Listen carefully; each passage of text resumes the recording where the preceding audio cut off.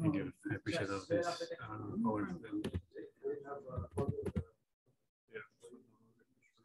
Yeah. There you go. So this is what people will be seeing you. Perfect. Don't go too far. If I need you. Oh yeah, Spanish sweets and everything are there. You can have. But no, that's not Spanish.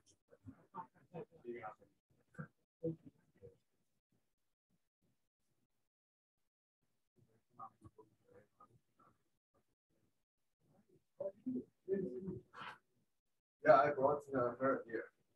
Nice. I feel so honored. Thank you. I feel so honored. Thank you.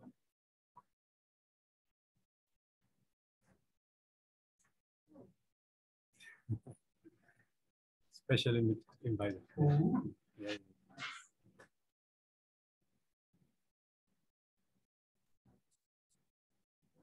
Oh yeah. Sorry. Yeah.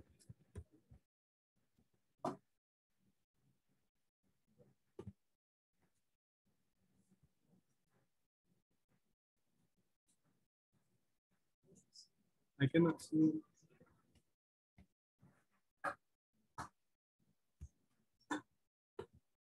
Where is the thing? I cannot see the. I think. No. So I'm sharing this. Oh, okay. Does it minimize? Yeah. Just go to Oh, here. right now. Meeting controls, right? Yeah, that's the one. And then Okay. Okay. And I'm gonna give you now permissions, right? That's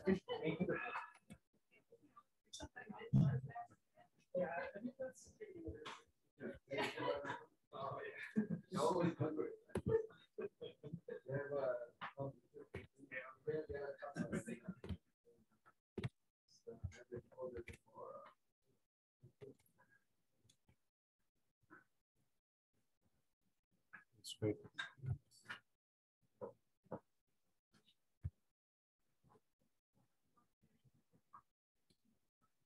So Sarah will be online.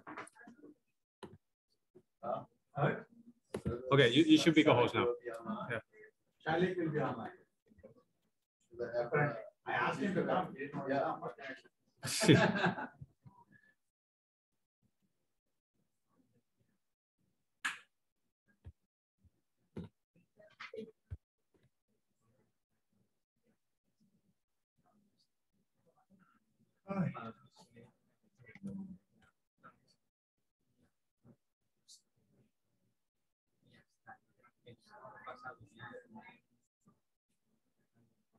It shows us, Karthik, it shows us recording now. It is recording? Okay. We cannot see.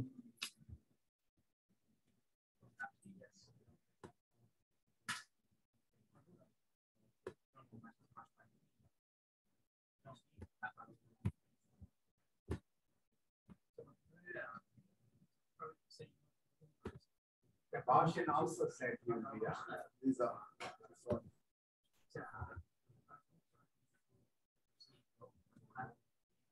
Yeah. Are you recording that? Right? I think it says already recording. Yeah, I think so. Yeah, recording. Yeah. Okay, so I guess if we are ready, we can start because one is here. Is Shiny online? I think so. Alberto, can you hear me, Alberto? Oh, yeah. Yes, I'm online.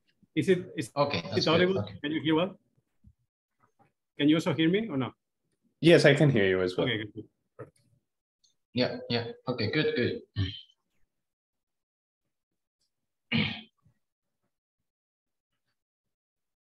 Okay, should we start?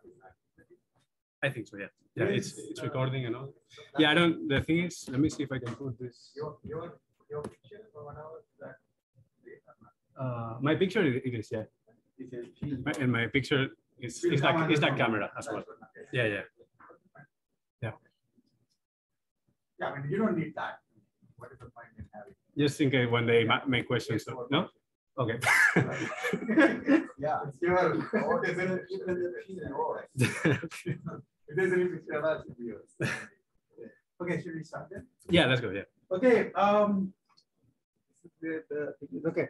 Yeah. So welcome everybody, including those people who was to earning food, to PhD defense of Alberto Olmo Hernandez today. He'll be defending his dissertation titled Analyzing Failure Modes of Inscrutable Machine Learning Models. His committee is Professor Wanlu and Professor Laushin Lee and Dr. Shailik Gupta, Boshin and Shailik are on Zoom, and I'm the chair. Before we get started with the formal proceedings, I'd like to say just a few words about Alberto.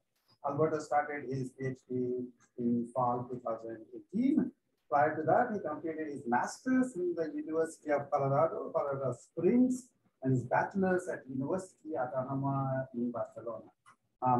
Once he got admitted to ASU with financial aid, etc., he apparently asked Pamela Dunn who he should work with.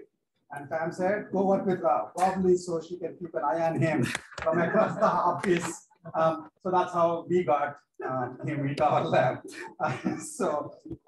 During his time at ASU, Alberto has been involved in a variety of projects and collaborated with several lab mates. Some of them are here, including Sharat and Niharika, who showed up, Lydia, who is in RPI, Shailik, of course, also was involved in some work that was done with Alberto, and Karthi, and of course, Yantian, whom we used to call Chantian. I don't know why. What's the difference? The work he did related to understanding failure models in large machine learning models is what he will describe in a minute. That's his, like the bulk of his PhD, what he's been involved in other things. Upon successful completion of his defense, Alberto plans to start at YMI as an ML ops engineer. In addition to his research, Alberto was also involved as a TA for some of my courses. In those roles, Alberto is a fierce advocate for the poor students' interests. I mean, it's like a bleeding heart when we say, let's have extra homework. No, but we didn't tell them that. So any of you who are in my classes and Alberto, if you had slightly more breathing time, it's because he was arguing your case. He's also been involved in working with and mentoring undergrad students. I don't quite remember whether Niharika was already like in masters or not, but Niharika and also with Dennis Lu, I don't know whether he's around, he worked with them. In general, when undergrad students will ask me whether there are opportunities, I'll send a mail to Yochan, my lab thing, and then he would be one of the people who will say, no, I'll talk to them.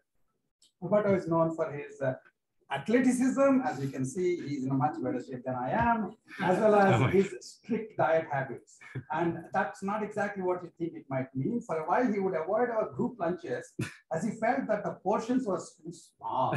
Not too bad, too small. When he eats healthily, and then he stops eating, apparently. That's how he keeps his figure.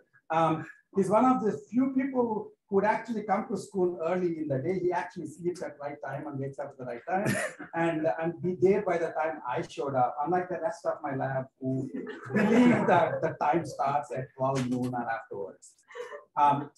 As you can tell from the authentic tapas bar with the Catalonian samosas that he set up there, Alberto is a Spaniard and the token European in our group. And he's been, because of that, he's been often the front of all the Yankee Euroscepticism. You keep asking him about all these great Googles and Amazons that Spain has started. He gamely pushed back, and he tried his best to instill in all of us a sense of good living and a respect for the weekends. That's extremely important. I think I remember he wrote to Shailik, don't come on the weekends. You know, and I think Shailik actually took that very not only did he not come in the weekends, he also made sure that Shailik won't come. Seriously, it was great having Alberto in our lab. And he defended successfully. We'll certainly miss that enlightened Euro viewpoint. Take it away. Thank you so much. Thank you. That's all. Thank you. Okay, well, after this nice introduction, let's see. So today, I'm going to present today my thesis defense. you have co-host, right? You can ask. Okay, good. Yeah, so basically, well, my thesis defense, the title is Analyzing Failure Modes of Inscrutable Machine Learning Models. This work has been done in Dr. Rao's lab at the Johnson lab. And yeah, I'll start right away. So the idea here basically first is that we have that failure modes are right now, are still there, very present in machine learning. The idea here in this work, I want to separate basically into, can you hear? One quick question, Alberto. Are you sharing slides on Zoom? What? Oh, you cannot see them? No, I can't see the slides on Oh, I'm Zoom. sorry. Oh, nice. Thank you for telling me. I guess. Oh, nice. Okay, thank you for telling me. Yeah. I'm gonna start sharing the.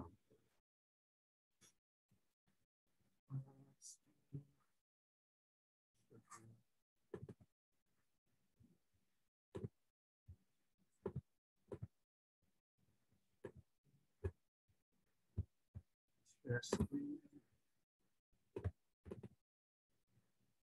Can you see them now? Yep.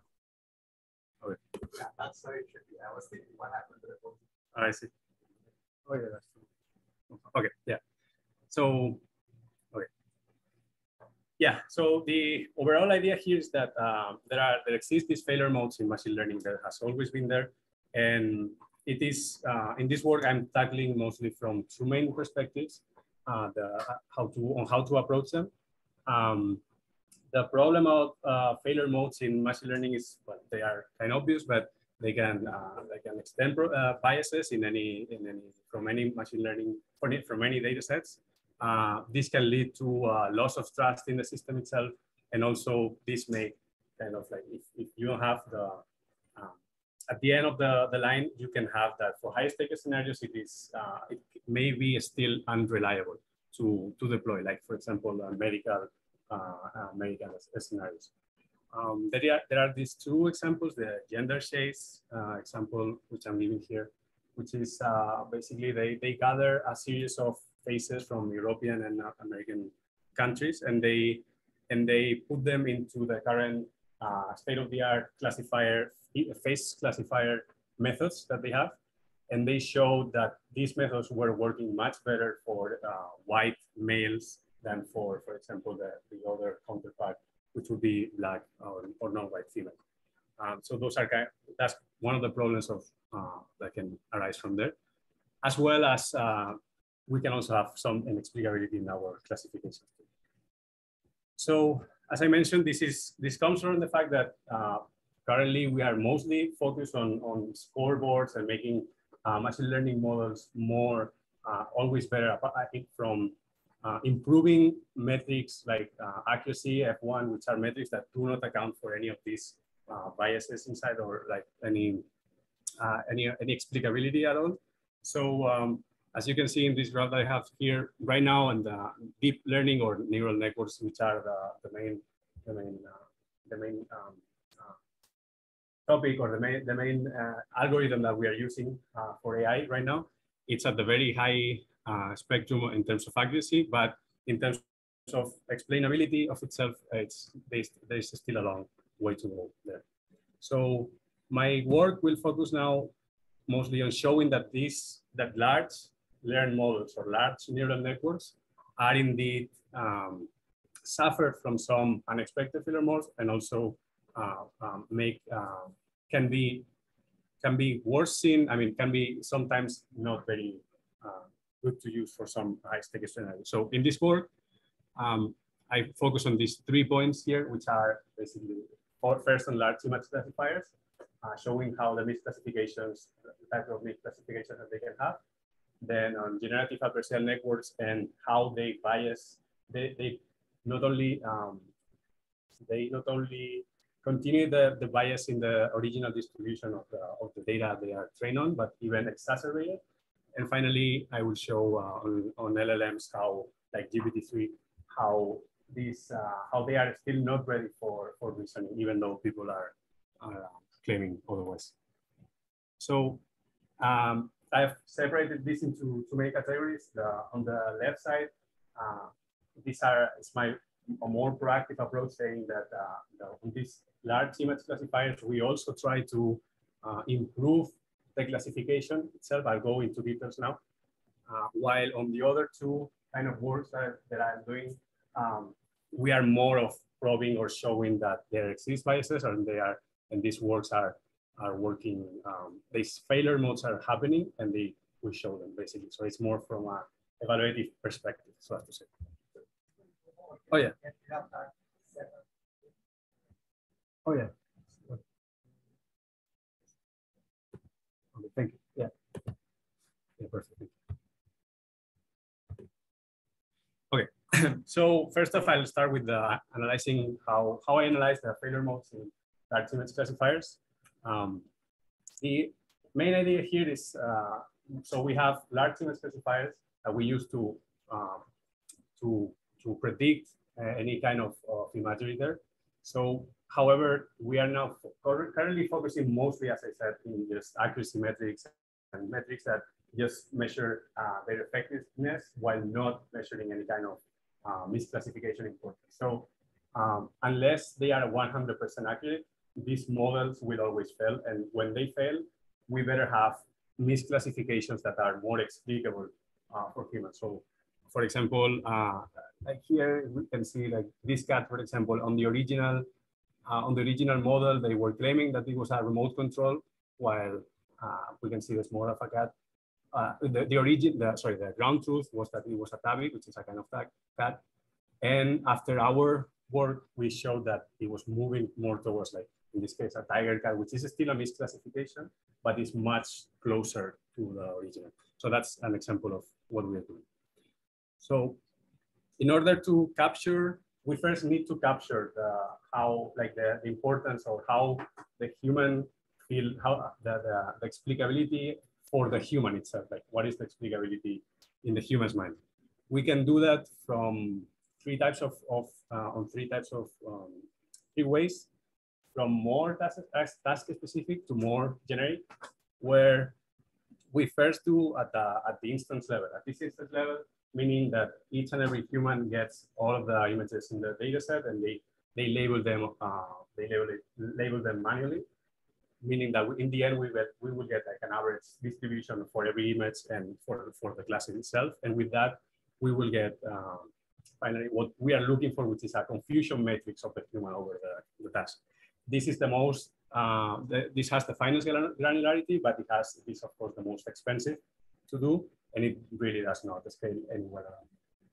In terms of we then make it so that this is a little bit more, it scale better at the class level semantics, where instead of giving one by one image for the humans to classify, what we do now is give the class itself, the name of the class itself, and ask them to, from a 0 to 4 score, how far they are to any of the other classes. This scales quadratically, so it's still not, it's still very expensive, at least way less expensive than the other. And finally, in order to get rid of all of this of human intervention, we can use also as well like expert knowledge level, which are, for example, ontologies like WordNet, or now other words like LLMs could also be used. However, as I show later, they are already biased. So yeah, and using at the expert knowledge level, we can get rid of the human intervention and it is still better. So now the idea is that with those previous models or ways of getting the human mental model, now we can embed them into the loss function, and we do so with what is called the weighted loss function, which is basically adding a term for every time that the classifier itself is wrong, we penalize it with a weighted term. In this case, this weighted term comes from the confusion matrix that we have gathered before. Then we also have a couple of explicability metrics that are basically the hard, we call them hard and soft scores, where hard score would be comparing all of the classifiers, the top one, the one that has done the best in terms of explicability, in terms of which one of the classifiers was closest to the actual to the actual class than the rest, while the soft one allows, instead of being top one, it allows for some slack there, and you can have, we divide by the amount of ones that got it correct. So now when we want to, if we want to analyze or what we want to experiment with this, we also want that the classifiers make the most misclassifications in order to know how well they are making after training, because the way that we embed it with the weighted loss functions is by retraining. We don't need to, refining, we don't need to train from the beginning. So now we use what is called out of distribution data sets. In this case are the ones in blue, CIFAR 10 plus, CIFAR 100 plus, and ImageNet CIFAR 10. And then we use 3 models, 3 already pre-trained models, the ResNet V2, VG16, and Inception V2. And for the latter 2, VG16 and Inception V2, we only use the expert knowledge level confusion matrix, because they contain more than 100 classes each, and getting the human tables or human intervention couldn't be done. On the other side, for ResNet V2, we did, given that there are only 10 classes, we could gather all of them at the instance level, class level, and expert level. So now we can have the evaluations themselves, which are going to be on four dimensions. We evaluate the cost of getting training or getting the confusion metrics in this case, how the explicability based on the soft, hard scores, and so these internal scores and external evaluations from humans, and in terms of functionality in terms of top 1 accuracy, and finally we also check how they look like in terms of a saliency method for that. In terms of the human experiments that we did here, after retraining our models and after having them ready, we get a batch of 50 images and send it to 52 images and send it to 50 MTARs.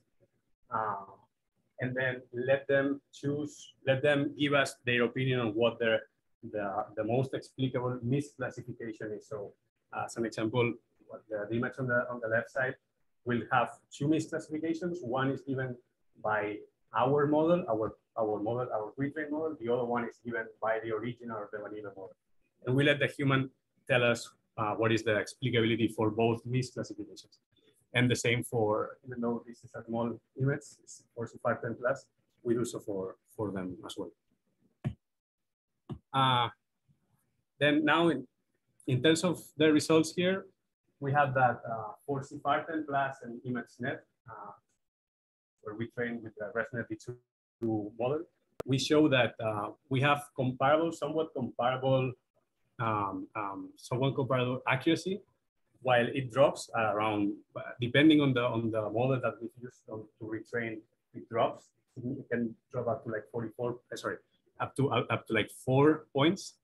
But we show that indeed it improves explicability in terms of this internal evaluation metric by between 10 and 20%.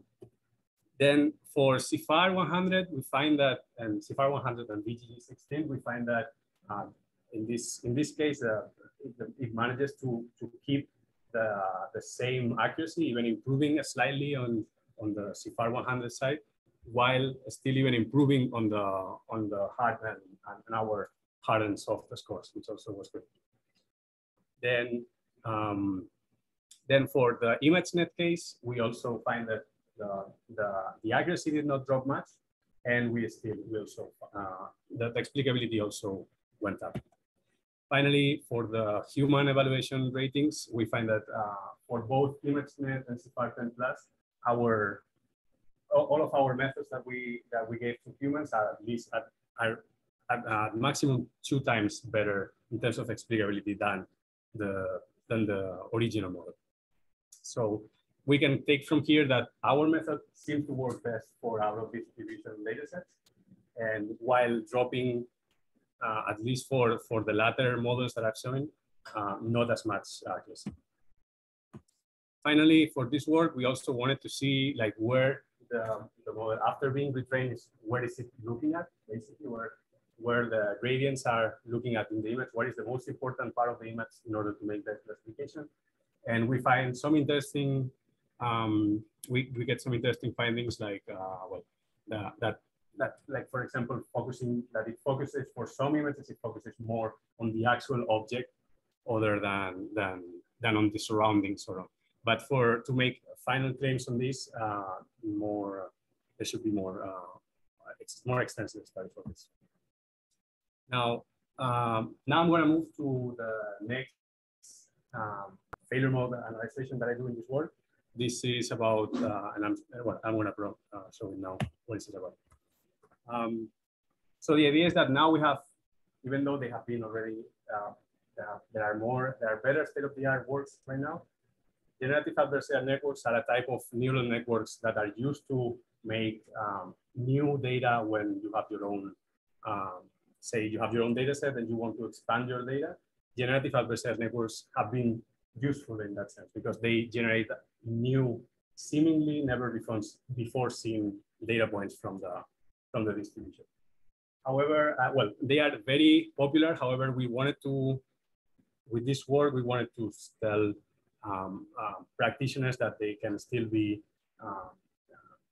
there are some problems that they have to be aware, especially when the distribution that the generative adversarial networks are trained is skewed, as I will show now. So previously, there was some work showing, indeed, that there was this problem called mode collapse, which made the generation, that was already a problem for generative adversarial networks, but none of the work showed how that can affect when you are training with an skewed data set. So in this work, we hypothesized that it not only the idea of a generative adversarial network is just to continue with the distribution of the data that you have. So if the distribution is biased, you will have your output distribution bias too. But we also want to point out that not only that happens, but can only be exacerbated in terms of the biases. So as a very quick overview, a generative adversarial network then is just a tandem of two neural networks working together, where there is a discriminator that tells you what is the actual image versus the one that the generator is making in order to try to fool the discriminator. On the other hand, the generator itself is it gets from random noise. It gets the information to generate images in order to fool the discriminator, and that's how the whole system improves in order to give better output, new unseen images. So an example is, for what you can see on the right, this is one of our distributions generated out of one of the GANs that I'm going to comment now. And it was trained on engineering professors of 47 universities, US universities. And in a quick glance, we can already see that it's already quite biased towards male white males. So yeah, so we gather also this data set in order to show our point that for skewed distributions, it's even worse. So the idea is that I'll quickly cover the idea of what is mode collapse. In this case, the distribution of data may have different modes in it, and they will not always be at the same. They will not always be as dense to each other. So there may be modes that are greater than others, and that is what it makes at training time. It makes the GAN focus more initially on those major modes, giving more gradients to the major modes, and then the feedback loop would be like the generator will improve more on those modes that are the largest, which makes the exacerbation worse.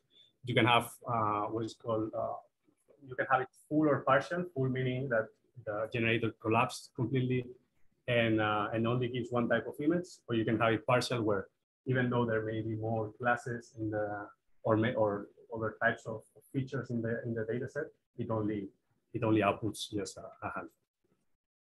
So we evaluate this over 5 types of GANs. 4 of them are unconditional, meaning they generate from random noise. The 5th one is conditional, which means that it gets from an original image. And then 3 of them, DCGAN, ProGAN, NADAGAN, are aimed at tackling mode collapse. So we also wanted to check how this would do. Now, in order to evaluate this, as I said, we gather professor images and from 47 US universities, and like it's like 17, we got like 17,000 professor images. We put them, the pipeline is very simple. We just put them into the GANs, and then we get the distribution. And finally, output we count, I will show now how we count the distributions, the output distributions. So originally, as we can see here, the proportion of gender and skin color was very skewed towards male with 80% and female 20%, and non-white and white with 76 for white and 24 for that's the original distribution. Now, after training and counting also with mechanical turk, what is the new distributions of these GANs? We can see that especially DCGAN, ProGAN, DCGAN and ADAGAN, both of them are skewed even more significantly at least towards more the distribution. They skew it even further, while ProGAN only does on the non-white version. Inclusive GAN, on the other side, which also was tackling mode collapse, does better. But I'll show later that it also comes at a price, basically. Yeah. So now we also wanted to, because given that these images that were produced were given to humans, we were limited by the amount of people that could use them. So we also use this MS API, which is an API by Microsoft that it can automatically run and read and classify the gender of the people, of the images that you give. And we do so for 15,000 of such images for each of the GANs that we evaluate.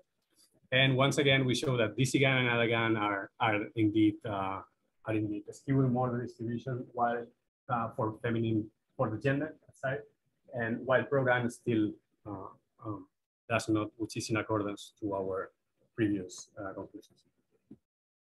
And now we also measure the confidence in the evaluations, which is where in general. So here the idea is that the more variation that is on the x-axis, the less confident the human are.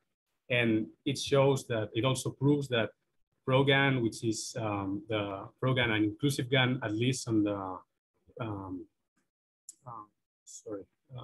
ProGAN and inclusive GAN, which are the ones that generate the best samples, and probably the ones that are also doing the best towards minority modes, are being the ones that have the higher confidence metrics.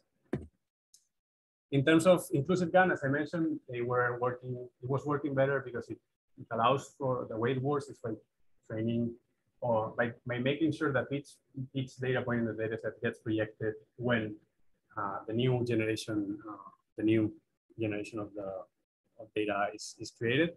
But this comes at the expense of also being very prone, as I showed there, to what is called poison attacks, where you can, by just adding a very minuscule amount of different types of images, say, in this case of trees, for example, or cats or whatever, to a data set of professors, it will be enough to skew the distribution of it. So it makes, not the skew distribution, but make them, increase the distribution in terms of this less full classes. So also we also show that there is a much lack of diversity than the other ones. Like because there are some cases in which the GAN just repeats itself, and so it is also not a good GAN to use in that sense.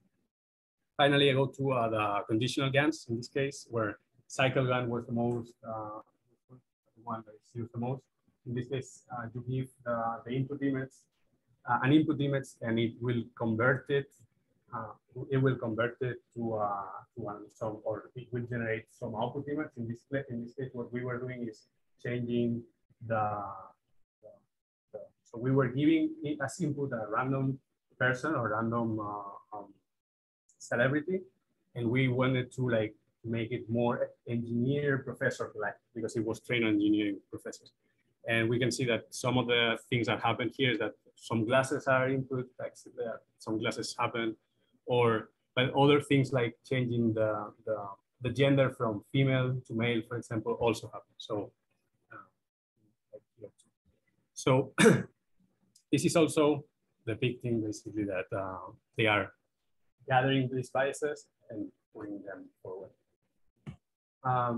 Finally, also another problem with when this cycle GAN, we believe cycle GAN was used for specific for one filter of Snapchat, this application, smartphone application, where it was now you get the image and it beautifies you, so as to say. So in the beautification, we show that indeed it thinks that beautifying means making whiter faces, for example, and we show that we show that indeed it lightens for significantly more for people of color than for people that are white. It's also a concerning thing. Finally, I want to add here that even though GANs were the state of the art, now we have new state of the art works like large learned models and large language models, where basically you can just by giving it's a text to image generation, so you can just give a prompt, and this will generate the images themselves. And as we can see, for example, they are no less biased already, no less prone to biases than as we've seen before. In this case, they are like engineering professors. They are all white people, white males. Sorry, if you go ask for kindergarten teachers, they were they only generate women. So they are still also. And that brings me, okay. And so the key takeaways from this work is that well, even though GANs that suffer from mode collapse will of course exacerbate biases, then for those that aim to tackle mode collapse, none of them have proven to work 100%. Like they haven't shown that the distribution is not exacerbated. And as I showed in the previous slide, other large language or large learned models are still prone to these biases as well. So we have to take this in mind. And this brings me to my final topic in this case, where I analyze large language models. In this case, I do so in two ways, or in two categories. One of them is for structured data, where the idea is to use natural text and extract. I want to analyze. I analyze how we extract information from this data, from this natural text data. While on the other hand, we also analyze on a more reasoning side the outputs of the LLMs in terms of actions, planning actions. So in terms of the structure, the first option, in terms of the structure data, we have that. So the idea behind this is that you have a text, you want to extract, for example, the actions from the text. You can, there's a very large amount of task-specific approaches that do so already. So the output, when you give a text like this, the output will be just the actions and their parameters or the objects that the actions are tagging into. So the problem here for them is that identifying these action names as parameters are the difficult part, and then doing ordering on them is also difficult. Indeed, when they measure their accuracies, they don't take into account order in any point.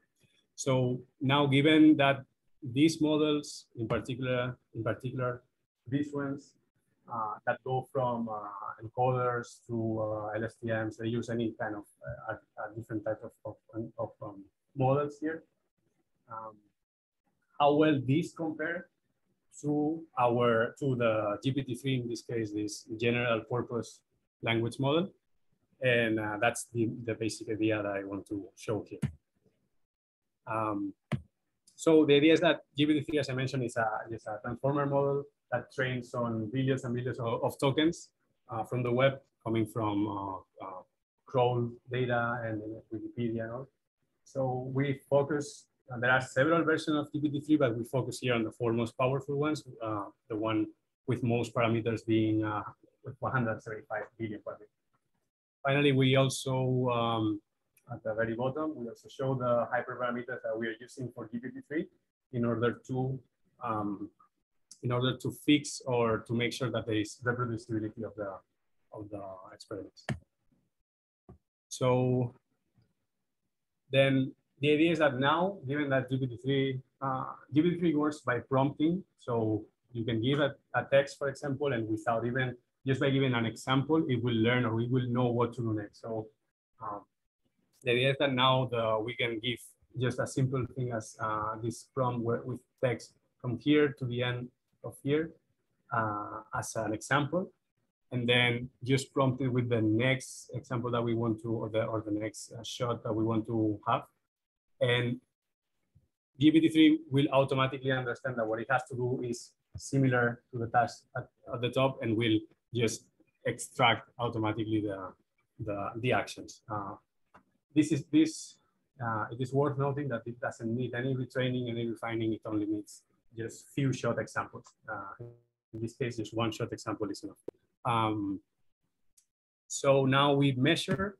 What I do is we measure we measure performance. We do so with the same metrics that they use in the state of the art, which is F1 with precision and recall. And we also do so in with the data sets of Windows Help and Support, Cooking Tutorial, and WikiHow on Common Garden.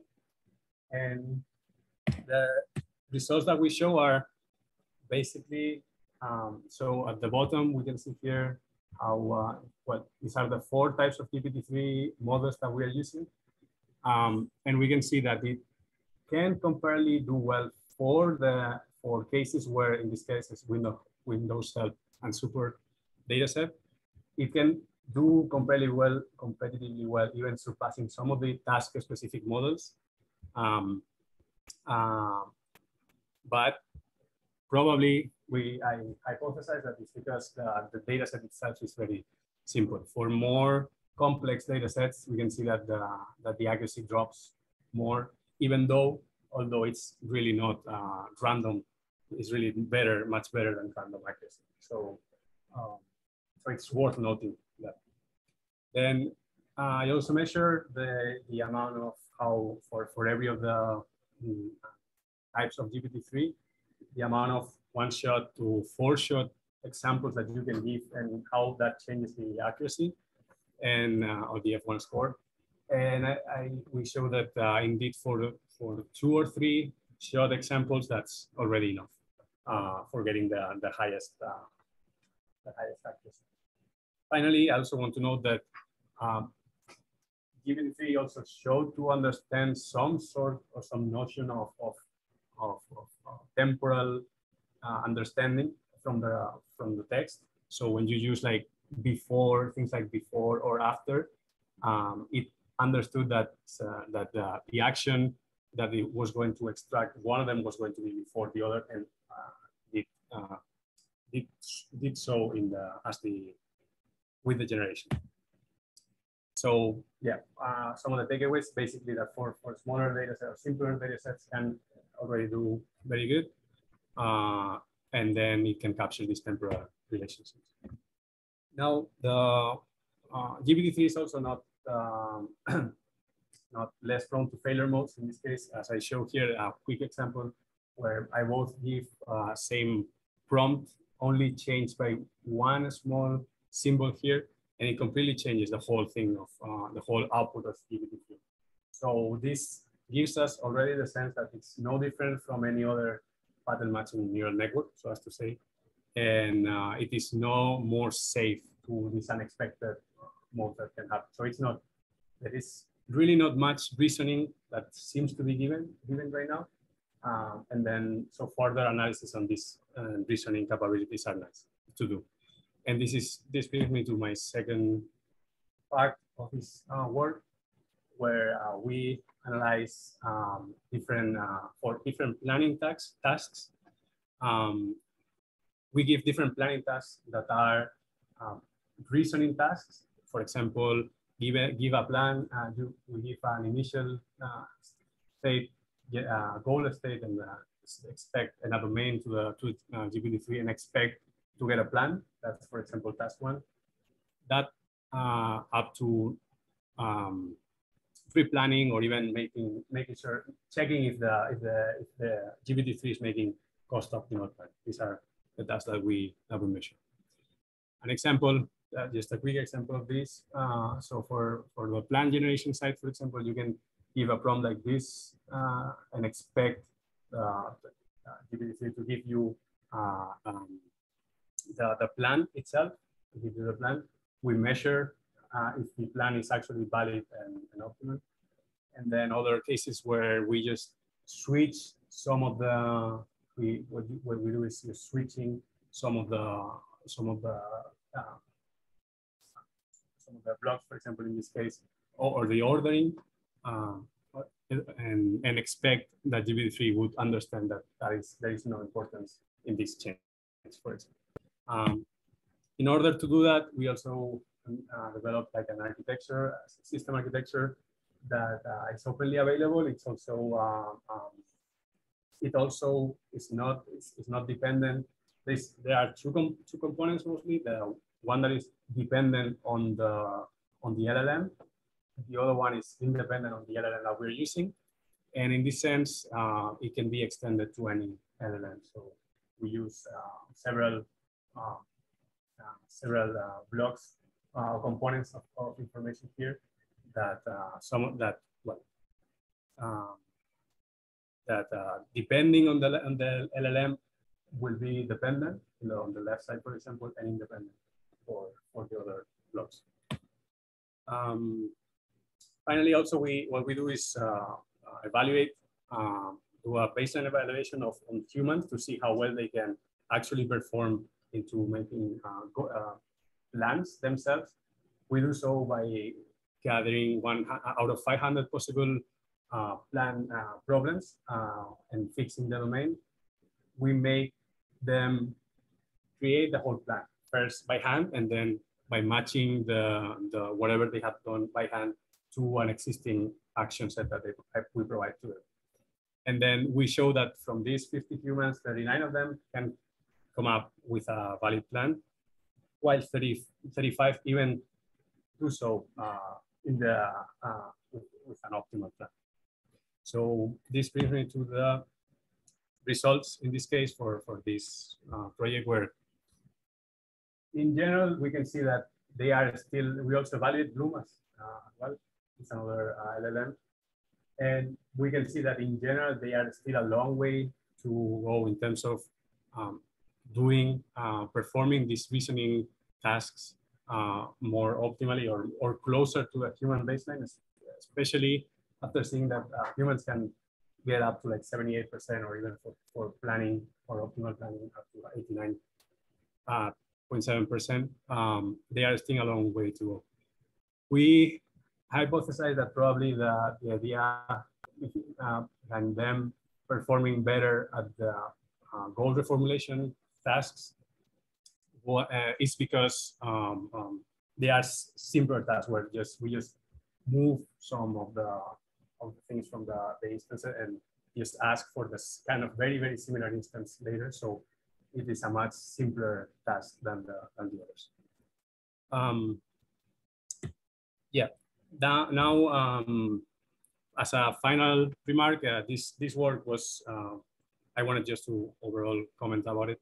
I was happy to do it with, I don't know if Sharat is here, but I hope he doesn't cringe too much. Oh yes, he is, okay.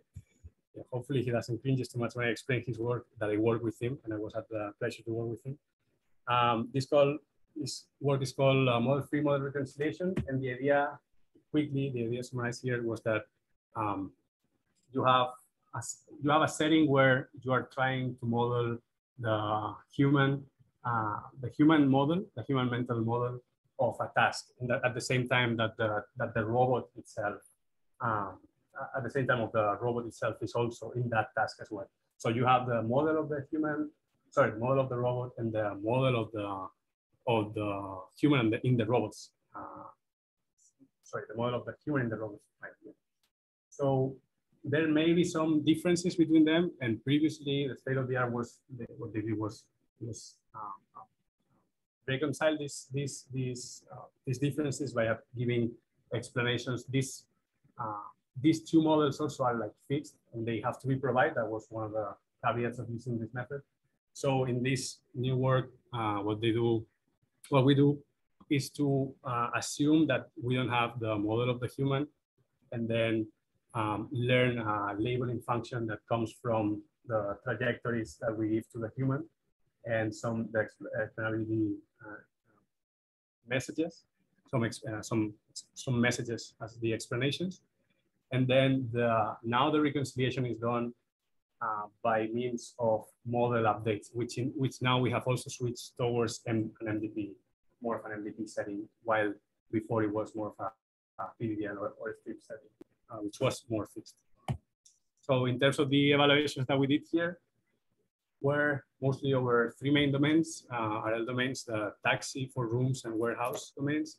All of them seem to, or that's the way that, those are the accuracy for the model that we learned from the labeling the human. And we see that it works over like 80% of most of the times. It has an accuracy of over 80%. And finally, for the case of we also make a new case where we test with actual humans, where they provide us with the traces that they consider explicable and inexplicable, and we train another model and also achieve very high accuracy, with around 95%.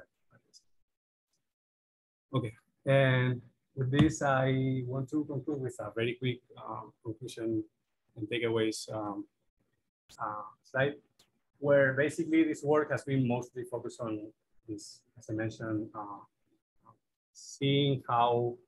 analyzing how these large learned models or these large neural networks operate. More on the proactive side by trying to even improve them with for the large image classifier side, where we retrain the actual classifier itself, and then more probing towards the for generative adversarial networks and LLMs. So the takeaways here, if you are using a large image classifier and and you happen to know the mental model of the human, you can extract it even from knowledge bases, and if you can incorporate it in the training itself or retraining of the classifier, that would be a good thing to do. For the other two, always be careful of your data, and expect that failure modes and biases can be exacerbated if you are using them for data augmentation techniques, for example. And yeah, apart from that, so my research contributions have been this over the time. I want to also, before I finish, I want to thank you, the committee members, Shiley, and Juan Lu, and Professor Rao, always for putting up with me all these years, basically. I also want to thank all my lab-mates from Shad, Shiram, Niharika, who's also here, Sachin, Sada, Mudit, Utkas, Lynn, all of you, and then Kartik, Anaga, Lydia's Dan, Dennis, and Matthew. And I also had the pleasure of working with, at some point in time, with Tathagata, which also was a pleasure, and I wanted to mention him here. And also, of course, very importantly, the robots in our lab, which are also very, it's very, I need to mention that. So, yeah. So with that in mind, thank you, Jantian, as well. He was also part of some of my work. So,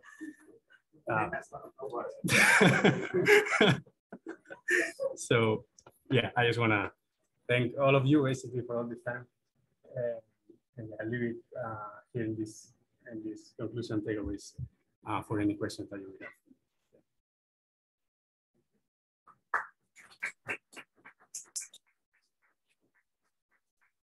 So we have time for questions. Open session. And as far as I can tell, anyway, the fourth session is very bad because people don't try it by saying you don't like the professor. So, no, he doesn't look. We do our best in the open session. Okay, let's go ahead and ask that. Yeah. Yes. So in the trial,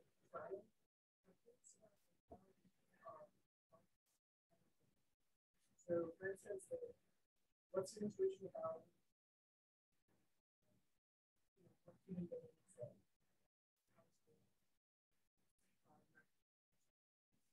It does so better when they are closer. First off, if they are simpler, that's much better for GPT-3. At least for the structure, the presentation work that I did, it works much better when the domain is very simple. But it showed, anyways, it did show certain understanding for others, like the Squeaky Home and Garden as well. Yeah, I would say it is still not ready for these more complex domains. It is still not ready for that, but it can still, like, you don't need to retrain, you don't need to do anything, just by prompting, you can get so it's still worth at least giving a try for some of the, yeah.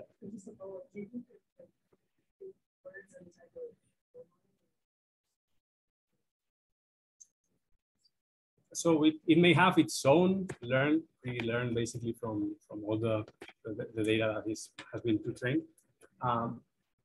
But by giving our own, I don't think it's like a stateless. Once you change the session, it's over. So it can only do with the few shot learning that few shot examples that you give. Okay? So I don't think it gets enough to learn like the model itself, unless it had it previously. Yeah.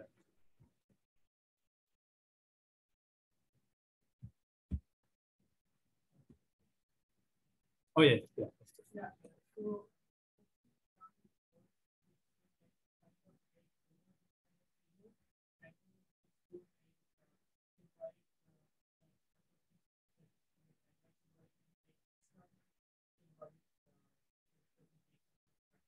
Mm-hmm.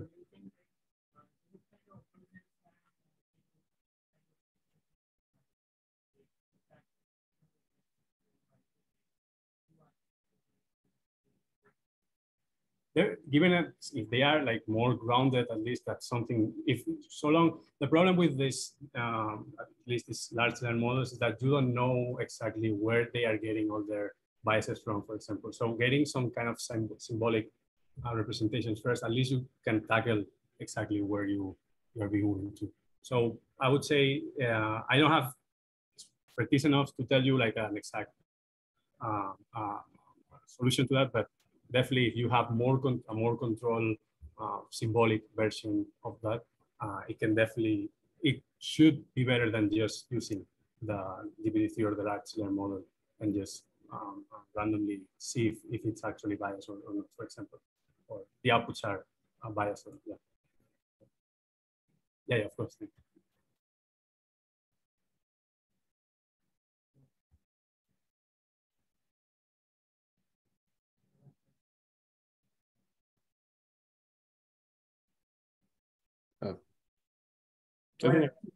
Yeah, I had a quick question. So there's a sort of recent paper which got accepted to NeurIPS by Jason Weiss group at Google, which is called, I think, Chain of Thought Elicits Reasoning in Large Language Models. And they sort of also have a benchmark, which I think is called, let me try to find that. I think it's called Say-Can Robot Planning. And that also has things like find, pick up, drop, and stuff like that. So the main hypothesis in the paper is if you give, say, around 5 to 8 examples where you write in English, for example, say if you want the robot to have a plan to find some chips and bring it to you, you give one sentence which says that the user is hungry and asks for chips. There are several types of chips available, but he prefers kettle chips, so I'll bring him kettle chips. And then you give the plan. So basically, you give an English sentence that sort of elicits what the reasoning is, and then you give a plan. And just by doing this, they showed that even for GPT 175 billion, and since this is Google, they also had a Palm 540 billion, that you can just improve like the results on these, at least this planning domain drastically. Just wanted to see if you had tried this at all. So for this case, I believe we did try by, not in this setup in concrete, thank you also for pointing it out, but we did try, for example, I believe by adding this new saying of let's think step by step. I think that's something we try, which is also one of the more research papers, where it makes the model try to think more thoroughly, but we couldn't find any better improvements there. But okay, I'll forward you this paper. You might want to take a look as well. Like they just do the simple thing and they got accepted to NeurIPS. So I'm guessing there is something there. Maybe you will want to check it out. Yeah. Okay.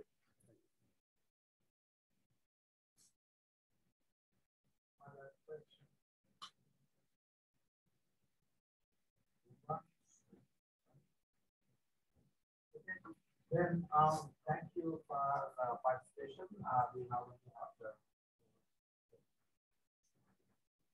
and also on the Zoom, everybody other than the committee. Oh yeah, I was this. Should come out. Yeah, I will take them.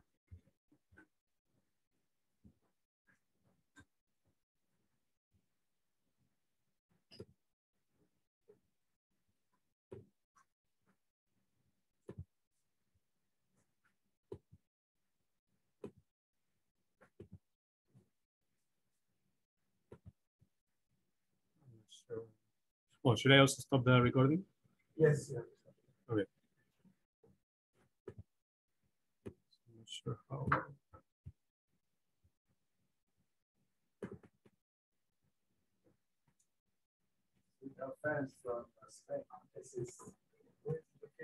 Oh, okay. Sorry, that's my father. Oh no, okay, next. Wonderful. Can you remove that? Oh, I see. That's what the. They may have been active. Yeah, I'm gonna remove them. Yeah, because they don't understand English either. So. And then I think there's someone else. Awashin, Shalik, I think we're all. And then let me stop the recording as well.